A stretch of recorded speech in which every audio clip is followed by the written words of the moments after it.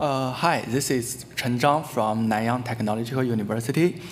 Today I'm going to present our work, Effective ReDoS Detection by Principled Vulnerability Modeling and Principled Exploit Generation.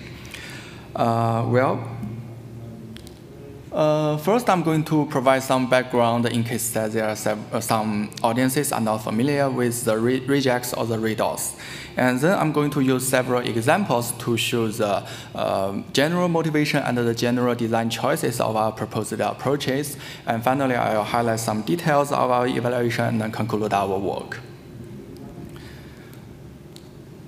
For the regular expression, which also can be called as the regex, it is a basic functionality for processing strings, which is provided by by default by many modern languages. It can let users to identify substrings which match in certain patterns inside a given string. Well, here shows is a Python example that how to use the regular expression. And we can see that the second argument specifies the input string that we would like to find some patterns in. And the first argument is the regex pattern we specified. For this case, the string is A, B, B, B, C, and the regex pattern is B+, where the plus sign indicates that the previous letter B should occur at least once. So the final match result of this example is BBB. Here I'm going to introduce more related concepts about the regular expression. Well, a part of the regex, we call it the subregex. And if a subregex contains some infinite quantifiers, like the plus sign, we call it a loop subregex. Abbreviation is LS. And the language of a regex is the set of the strings it accepts. Let me introduce the concept of ReDoS, which represents the regular expression denial of services. Well, basically, this is a type of CPU resource consumption attack. The source of this kind of vulnerability, in our point of view, it lies in the fact that the match costs of rejecting a string is much higher than accepting a string. Looking at the example, the regex is parenthesis A plus parenthesis plus, which accepts all the strings that contain and only contain the letter A. And the above graph shows its identical representation in automata format. Well, for the regex engine or the regex matching algorithms, to accept an input string, the regex engine only needs to find one path in the automata which exactly matches the input string. For example, the input string is AAAA. We can find a path exactly matches that in the automata, which is path 1, 2, 3, 3 or 1, 2, 3, 4. For rejecting a string, the engine has to exhaustively enumerate all possible paths. And it can only return or make the reject decision only when all the paths rejects that string. So, for instance, for the input AAAX, there are in total 16 different paths in the automata matching AAA. If we increase the count or the number of the contained letter A, the search costs increases exponentially. So imagine that if there are hundreds or thousands of the letter A's contained, the matching process may not end in a practical time period. Well, here is a typical ReDoS attack scenario. Assuming that there is a mail server containing vulnerable regex, and the input string can be specified by the users. So the attacker can craft a malicious input, which can make the process of the mail server stuck. There are several existing works trying to detect ReDoS vulnerabilities, including the static, dynamic, and the hybrid approaches. Where the hybrid approaches, which is the most effective approaches, and it tries to combine the benefits from both the static and dynamic world. It first identifies the candidates using the summarized vulnerability patterns, and then it uses some SAT solver-based generation strategies to generate the attack strings, and finally, it dynamically validates the generated attack strings. Well, coming into our work, we identified the two challenges from the existing works. First is the inadequate vulnerability modeling.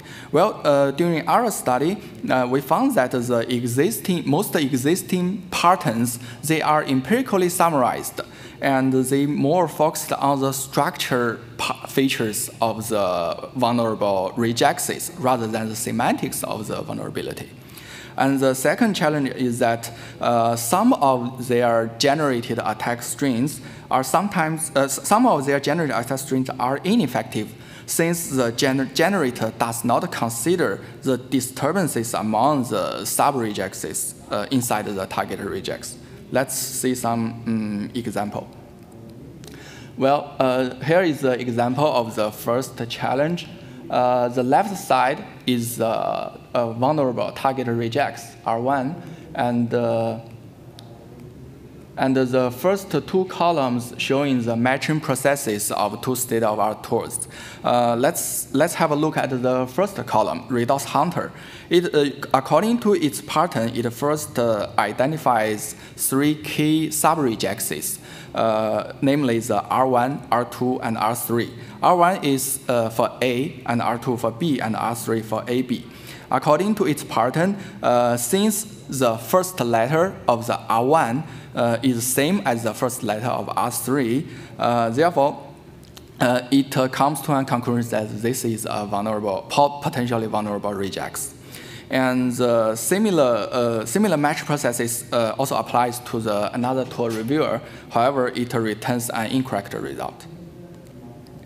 Well, for our tool ranger, we do not summarize the patterns from the structural features of the reject strings. Instead, we first identify the LS, the loop sub-rejects, inside the target rejects. And we try to summarize the pattern based on the unfolding of the LS. Well, the unfolding of the LS is something similar as the language of the LS, except that the unfolding do not remove the duplicate elements. So our pattern at here is that we try to identify the same elements inside the unfolding, and our pattern reports the correct result. Well, this is another example for the challenge one. We put another example here just to demonstrate that existing patterns, they can produce both false positive results and false negative results. Well, based on summarizing the global features of the unfolding of the LS, we summarized in total 3 patterns, also considering the vulnerability severity. The figure here, it would like to demonstrate that our patterns are more descriptive than the union of all the existing patterns, which we would like to provide more evaluation details later. Here is the example of the second challenge. Well, remember that the second challenge is the generated attack strings sometimes can be ineffective due to the disturbances caused by the sub-rejects. Well, let's first look at the general attack string generation workflow. The generator divides the generation into 3 parts, the phi1, phi2, and phi3. Phi1 and phi3 are the prefix and the postfix parts, and phi2 is the vulnerable part. So basically, the generator tries to expand the content of the phi2 part to enlarge the attack effect. during the attack string generation, the phi1 part must be, the generated attack string must first match the phi1 part and then match the phi2 part. However, for the phi3 part, it should not be matched. Since remember that only the rejected string can launch effective attacks. Well, in this example, the expected match string for the generator is that A is matched by phi1, all the letter C matched by phi2, and the final, sorry, there is a typo here. This should not be S, this should be D. And the letter D should not be matched by the phi3. However, because this generator do not consider the fact that the letter C used by phi2 also can be accepted by the phi3, therefore, the real match result is that the last character C will be matched by the phi3. So therefore, this is an accepted string. It cannot launch an effective attack. To fix this, we can analyze the relations between the phi2 and phi3, and we append the conditions to direct the generation. So what we show here is just one category of the disturbances, which is caused by the phi3. And in our work, we systematically analyzed the sources of all disturbances, and we finally summarized the 5 categories of disturbances, and we try to propose methods to generate corresponding conditions to guide the generation. Well, come to the evaluation part. Oh, I'm sorry. Our evaluation dataset contains 4 existing datasets and 3 self-collected datasets. For the self-collected datasets, we collect them from many real-world projects, and in total, they contain more than 300,000 of rejects. In the first research question, we compare with the sorter tools. We compared with 9 sorter tools, and the key conclusion here is that we can identify much more vulnerable rejects than all the existing tools. And in another figure shown in the paper, where we could also make a conclusion that we can identify all the vulnerable rejects that are identified by the existing ones. The second research question is the ablation study. We analyzed the effectiveness of all of our key components. Well, after the analysis, we demonstrated that either the disturbance-free attack generation strategy or the LS-based vulnerability modeling contributes significantly to the final overall performance. Well, finally, we applied our tool ranger into the real-world projects to try to identify zero-day vulnerabilities. Note that there is a gap between our detected results with the real vulnerability, since we only identify vulnerable rejects. However, the vulnerability requires it is exploitable. So we did a manually validation process to fill this gap. The manual validation process is basically try to identify a project which both have the vulnerable rejects and also accepts user controllable inputs. Well, after analyzing Ranger into more than 300 real-world projects, we identified 69 ReDoS vulnerabilities, which are exploitable, and we report them to the vendor and help them to fix it. Finally, we received 21 CVEs. I think this is all of my presentation. Is there any questions?